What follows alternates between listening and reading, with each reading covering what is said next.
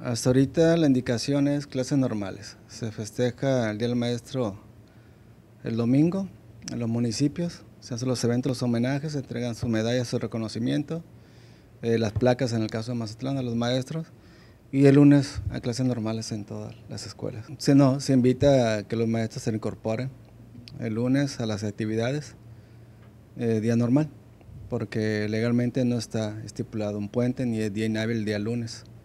Entonces, por eso los festejos son el día domingo todos los maestros. Sí, es el invitado que los alumnos acudan a sus clases normales, en su horario de la escuela, los de la primaria de las 8, los de secundaria 7, 6:45.